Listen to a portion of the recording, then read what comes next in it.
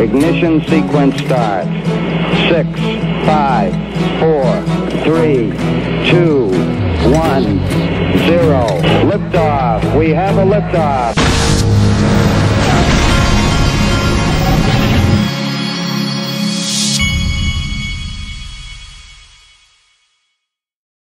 Anyway, they sent me this article here about Colorado. Colorado introduces a bill with securities law exemptions for cryptocurrencies. They're calling this the Colorado Digital Token Act. Lawmakers in Colorado introduced the Colorado Digital Token Act on Friday, which among other proposals exempts cryptocurrencies from certain securities laws, according to the filing. It says the bill provides limited exemptions from the securities registration and securities broker-dealer and salesperson licensing requirements for persons dealing in digital tokens. And then there's also, it says the bill further asserts that this new act will enable businesses in the state that use crypto economic systems to obtain growth capital to help them grow and expand. So what I get out of this, now you remember not too long ago, the same thing happened in Washington, D.C. Now, if you think about this if you follow the money, is what I'll say. Remember, not too long ago, we had Ripple and several of the largest blockchain companies in the world had gotten together to form a lobbying group. They had gone to Washington, D.C. I remember the article. They had actually they went to a major lobbying firm in Washington, D.C. And I remember because in the article it specifically said that the lobbying firm was going to get paid a percentage of what they were getting paid was going to be in XRP. That's not the kind of thing you forget.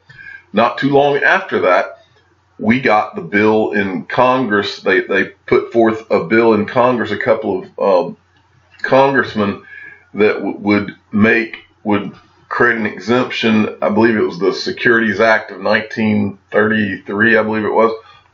But anyway, it would exempt, it would make digital assets exempt from being securities. Well, now we're getting this in Colorado. So what all this tells me is that now these politicians are beginning to smell the money, as I say. And so once the politicians realize that there is money in it, and how could there be any more money than changing the entire world financially? From the history of the world, this would be the greatest change to the world financially. It's the first new asset class since bonds in 1696. How could there not be a lot of money in this for politicians? So when politicians smell the money, they start making things happen. And that's what I believe that this is. And it's a good thing for us. So moving along, now I got two really good things. This guy has been on fire. He started sending me things last week, and all of a sudden, out of nowhere. And that's what I tell people on here. If you have good information, and you will send me good information, and I think after a while, people figure out what makes me tick. There are certain topics that I love to talk about, having to do with Ripple and digital assets in general, and the whole landscape with Wall Street. There are certain things that really make me tick, and if you listen to me all the time, you can pick up on those pretty easily after a while. Well, X-Men XRP, he's at XRP33. This guy gets it. He's figured me out. So he's sending me really good stuff. So first, and this is big now, people. I titled this video after this. Ripple and XRP would develop explosively in the future, says Japanese lawmaker and ex-banker. So I'm going to read you a few parts of this. And I'll butcher some names because these are there's some Japanese names in here. It says Takesha Fujimaki, a former banker turned politician and a representative of one of the largest opposition political party, Nippon Ishin, expressed his views on the future of cryptocurrencies, especially about XRP and Ripple's developments in a recent Twitter thread. Referring to the XRP network topology map, Fujimaki mentioned how the XRP nodes are spread throughout the world and raised a concern that technology is advancing rapidly and that Japan should get involved in it as soon as possible. This is a quote from him. The latest cryptographic asset-related technology has come so far. If we do not get involved in such advanced fields, Japan will be lagging, saying Japan's technology is amazing and Japan's celebrating cash settlements is going to be left in the world more and more. If the use of this XRP, this is a quote still, if the use of this XRP is representative of the use of cryptographic currency, then from this map it turns out that there is a possibility that the cryptographic currency will develop explosively in the future. And what he was referring to is this node map of the XRP, the nodes around the world. And so he wants more nodes in Japan is what he was saying. And I'm sure he'll get them too. It says Fujimaki added that cryptocurrencies like XRP along with Ripple's technology would be really beneficial for developing countries and in countries where people do not have bank accounts and do not believe in the credibility of the country or the currency. That's me adding that. If they don't believe, once people don't believe in the credibility of their currencies, watch where they go. Okay, and it says, moreover, Fujimaki mentioned how Bill Gates Foundation's Moja Loop, a software that uses Ripple Interledger Protocol, was deployed in Kenya in January 2018. Fujimaki ended his tweet by saying that other countries in the world were already experimenting to develop a solution by inculcating XRP and other cryptocurrencies in their payment solution advancements, but Japan was lagging behind in such experiments. Well, what a great article and what a great thing for Ripple and XRP. But what this lawmaker needs to understand, and what you need to understand, last year, when everything completely exploded with digital assets, most of what was happening was coming out of Japan and Korea. And when it all exploded, it was the lawmakers, the regulators over in Japan and Korea that helped to slow it all down by expressing concerns about regulations. And that's what we've been dealing with in 2018. So lawmakers of the world should all take notice. You are the problem. You're part of the problem. Get out of the way. And technology, not just technology, but progress can be made if these lawmakers will quit trying to take credit for everything in the world and just get out of the way and let things happen and let economies grow. It's so frustrating to watch, especially as countries get large.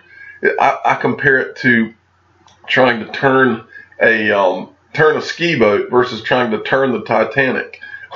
When these countries get so bloated with bureaucracies and regulators and politicians, the bigger they get, the harder it is to really grow, because these politicians, they all have to insert their opinions, and it's all, of course, it's always done for the public good, and they're so worried about the public, but it always ends with them getting their wallets padded. And so that is very frustrating to watch. And the United States needs to be more concerned about this than anyone, because you will not. And remember, today, this morning, there is the DX exchange in Estonia, okay? In Estonia. I don't even know where Estonia is, but what I do know is that the DX exchange in Estonia, for the first time in the history of the world, is tokenizing stocks, and they're adding XRP to their platform today. The United States is not doing it today because of regulators and politicians. But Estonia is ahead of us. They're ahead of us. They're doing it today because their politicians are not standing in the way of progress. Today, they are beating us competitively when it comes to digitized stocks. They're the first. Used to, other countries would be the first. But these countries, they get bloated. Politicians, regulators, all this garbage that are always doing it for the quote public good, but it leaves you behind when you have to check all these boxes.